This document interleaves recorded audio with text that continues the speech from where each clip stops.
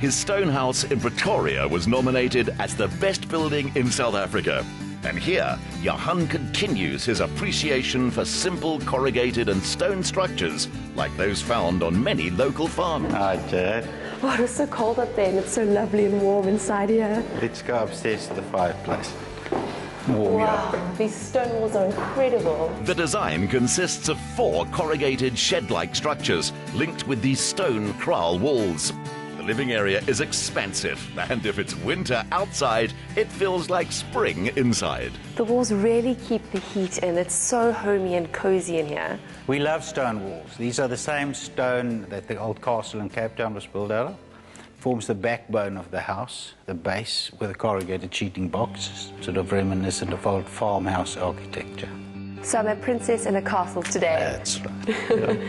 Being an architect yourself, how do you approach the daunting task of designing your own home? Well, this is the first house that I've designed from scratch for our family. You know, it's got these beautiful mountain views, and that's actually the generator of everything in the design. When we found the property, we knew we wanted to be here. So the open plan was the obvious choice.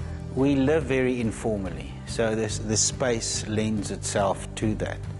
The space also opens up completely. On a beautiful day, you sit on a veranda. The house is a veranda. And then it closes up again. It's double glazing.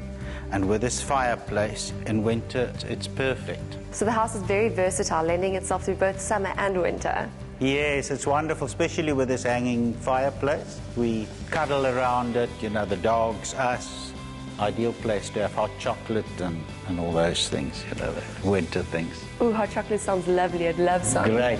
Built with its back to the Cape winds and with water heated by solar panels, it's just the place to hibernate. Thank you. You've really managed to combine vintage furniture and decor with the modern house so well.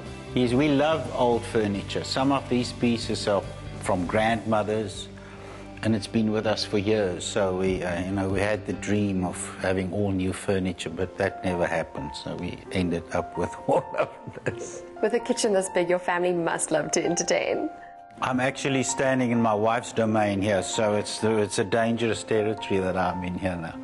We love entertaining. We've got a lovely big table. Wife's the good chef. We've got 3 kids, and it's just a lovely family home. Also an artist, Johann began painting to pay for the renovations on their very first house. He tries to hold an exhibition every 2 years and makes time to paint, even taking his easel on holidays. I noticed every space in this house is covered with artwork, and I see this is the place where it's all made. Yes, this is my creative space. In the beginning, I specifically decided not to paint anything architectural. I paint the things around us, you know, the flowers, the landscapes, people, things that inspire me, the beauty around us. What are some of your favorite art pieces in this house? Definitely the ones that I value most are the ones of my grandfather. He also used to paint, and they're all hanging at the back there. Stuff that he painted over even in Rotterdam and when they emigrated to Keetmanshoop and that. I've painted them at the back there. That's him sitting there with a needle point work. That's my dad, and that's me.